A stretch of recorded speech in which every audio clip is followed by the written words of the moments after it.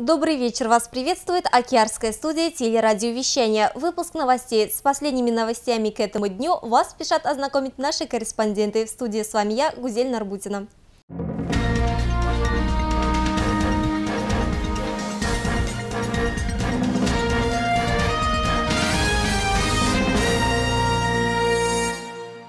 Из школьной скамьи на фронт, но это не история ветерана Великой Отечественной войны. С 16 по 21 мая в районе проходят учебные военные сборы десятиклассников и студентов Акьярского горного колледжа и профессионального училища номер 110.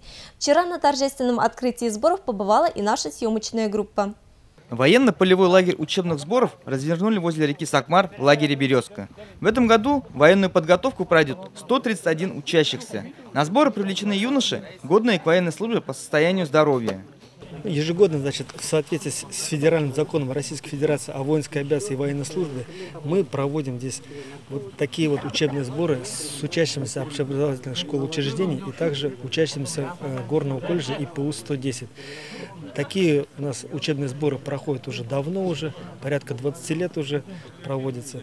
Раньше мы проводили на базе детского лагеря «Чайка», но так как уже этого лагеря пока нет, нам Бурбайский ГОК предоставил нам эту территорию, свой лагерь для проведения таких учебных сборов.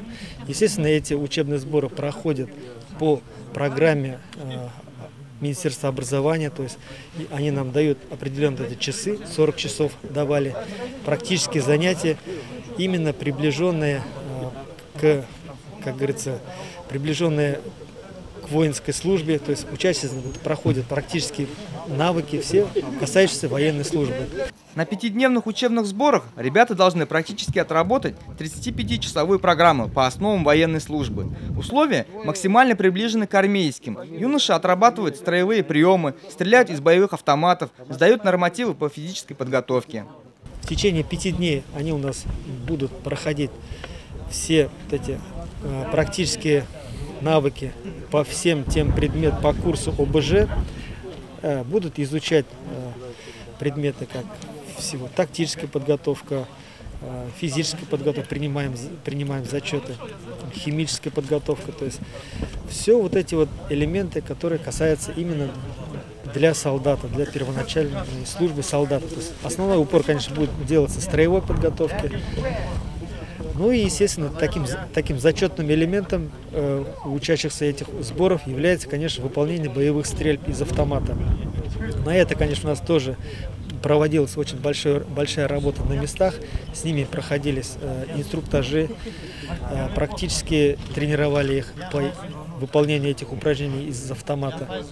Думаем, что все будет нормально. На торжественное открытие лагеря приехали глава администрации муниципального района Рустам Хайруллин, заместитель главы администрации по социальным вопросам и кадрам Минзаля Баймурзина и начальник отдела образования Юлай Сирождинов. С приветственными словами и пожеланиями выступили глава администрации района Рустам Хайруллин, начальник учебных сборов Шайнур Султанов. Далее капитан 3-го ранга Владимир Матушкин зачитал приказы. О присвоении воинских званий командному составу на период проведения учебных сборов. Для привития навыков, порядка и правил обращения военнослужащих друг к другу, порядке подчиненности в вооруженных силах Российской Федерации, а также для закрепления знаний основ военной службы из курса ОБЖ приказываю на период проведения учебных сборов присвоить воинские звания командному составу учебных сборов. После торжественного поднятия флага начальник сборов ознакомил учащихся и всех присутствующих с командирами и ответственными лицами каждых подразделений. После закрытия торжественного митинга, посвященного открытию учебных сборов, ребята активно занялись благоустройством лагеря. Но для начала я вспомню свои сборы. Я тоже проходил такие сборы и научили дисциплине. За 5 дней, у нас там было, по-моему, поболее, 10 дней все-таки, нас подготовили к жизни, потому что немножко оторвали от их обыденной жизни и научили понимать, что такое плечо товарища и так далее, немножко в другой обстановке. Часть из них, конечно, пойдет в армию, и достойно, я надеюсь, отдадут дань отчизне, потому что, по большому счету, менталитет нашего народа, он таков, что всегда были хорошие солдаты, хорошие офицеры, отличные даже, я бы назвал, солдаты, офицеры, на которых действительно держится не дедовщина, а вот держится устой армии, как начиная с российских времен, это советские времена, и сейчас служба в российских вооруженных силах, она дает очень много для ребят. А начало, чтобы дети немножко вот к этому, я их называю дети, потому что они действительно еще дети пока. Это через 5 дней они будут уже призывниками, мягко говоря. А сейчас самое главное, чтобы они прониклись тем чувством.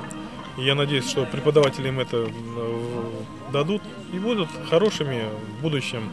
Не обязательно солдатами и офицерами, а мужьями, родителями, отцами, которые будут дисциплинированы.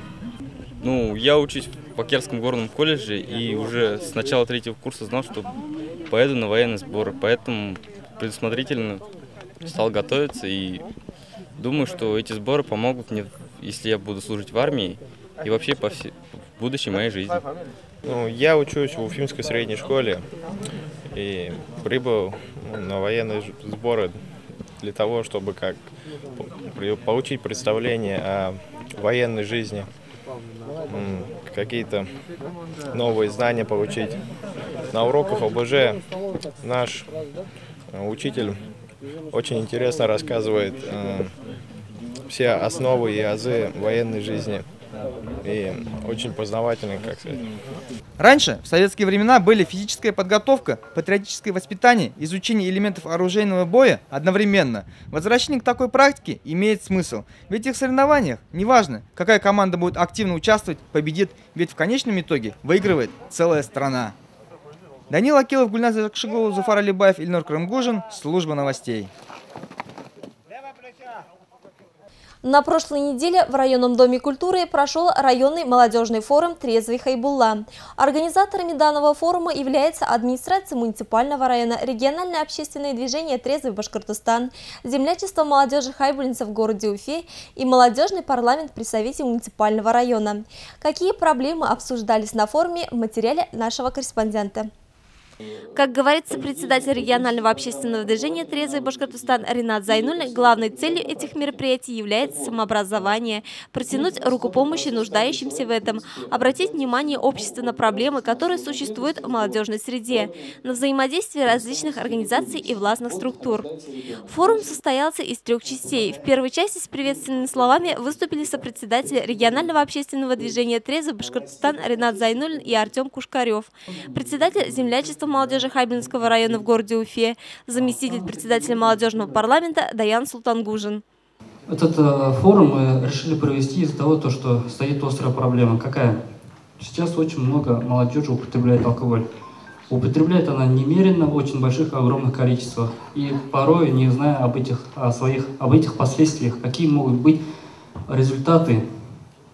На самом деле, любой человек, молодежь, когда употребляет алкоголь, думает, что это останется бесследно. А хотя на самом деле практически все социальные пороги, все болезни организма человека напрямую зависят от потребления алкоголя. В рамках данного форума присутствующие прослушали лекции о вредном влиянии алкоголя на организм человека и проблемах алкоголизации. Также посмотрели социальный ролик «Общее дело». Далее с докладами выступили старший инспектор по делам несовершеннолетних ОВД по Хайбинскому району Евгения Волошина, инспектор по безопасности дорожного движения Иршат Илимбетов. И, наверное же, я думаю, что не зря сегодня проводят такой форум. Действительно, это уже стало большой и огромной проблемой. И мы с этим сталкиваемся каждый день, и мы с этим стараемся, боремся каждый день. Но, конечно же, результаты нас не радуют. Молодежь как пила, так и пьет, взрослые как пили, так и пьют, и картина с каждым разом все страшнее и страшнее. Наверное, действительно, это стало уже глобальной проблемой. Сопредседатель регионального общественного движения «Трезвый Башкортостан» Артем Кушкарев в своем выступлении рассказал о деятельности организации. Что касается нашей страны, то употребление 18 литров спирта в год на душу населения – это очень большая цифра, потому что на душу населения ведь это исходит, как считают вот эту формулу, то есть это у нас получается 18 литров спирта чистого пьет и младенец, только что родившийся, и пенсионер, там, и религиозный деятель, то есть на всех полностью. И мы сейчас можем признать, что Россия является самой пьющей страной в мире. Больше нас пьют только, ну, только на Украине, наверное, пьют больше нас. Больше нигде так не пьют. И, значит, 700 тысяч жизней алкоголь уносит в год, а ну, легальные наркотики, такие как там героин, марихуана там, и другие, в совокупности только 100 тысяч. То есть 700 тысяч от алкоголя умирает, и 100 тысяч, значит, в России от легальных наркотиков. И говорят, то, что нужно, вы посмотрите, какая, то есть вот об этой наркомании, там, я не знаю, раструбили, то есть везде, на каждом шагу говорят, что вот мы скоро умрем там, от наркомании. Я скорее думаю, что от алкоголизма скорее Россия быстрее сгинет, чем от наркомании. Во время этого мероприятия была создана общественная организация и в нашем районе. Во второй части форума состоялось первое заседание организации. Уже на первом заседании группа активно начала работать, предлагая различные идеи. Первым вопросом стояло название организации. От членов поступило много предложений. В итоге название временно оставили таким же — «Трезвый Хайбулла». Во время заседания определили цели и задачи, структуру и план мероприятий. После проведения форума остались лица, заинтересованные в организации общественного движения на территории Хайбуллинского района. То есть преимущественно это молодежь. При поддержке старшего поколения, администрации района был выработан первоначальный план действий, после чего будет в дальнейшем создана сама общественная организация и начнет полноценную свою деятельность. Третья часть форума прошла в селе Янтышево. В рамках республиканского конкурса среди сельских поселений «Трезвое село-2011» там состоялся подобный форум с целью пропаганды и установления трезвого, здорового образа жизни. Янтышево является одним из участников регионального конкурса «Трезвое село-2011» с целью оказания им информационной поддержки. То есть мы всеми возможными средствами пытаемся помочь участникам. Вот свою лекторскую миссию я сегодня намерен с товарищами исполнить. Здесь были прочитаны тематические лекции и показаны социальные видеоролики, а также определен план работы на год по участию села в республиканском конкурсе. Гузель Нарбусина, Гульнас Икшигулова, Зуфар Алибаев и Нур Крымгожин. Служба новостей.